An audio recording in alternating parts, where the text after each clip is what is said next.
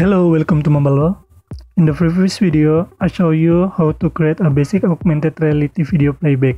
The video stream from assets folder.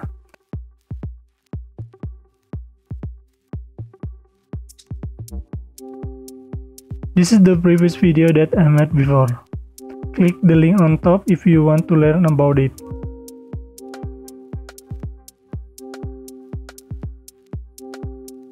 In this video, I'll show you how to streaming the video from URL.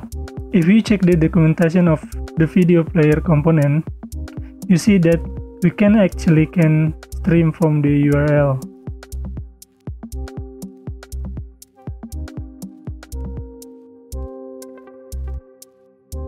Now back to the project. See down here, change the source to URL.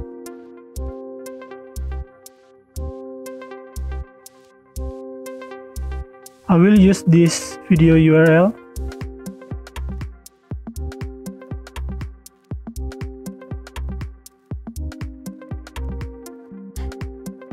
I copy this and paste into the URL field.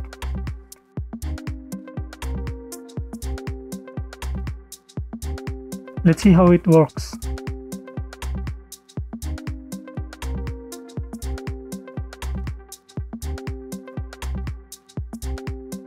It's working.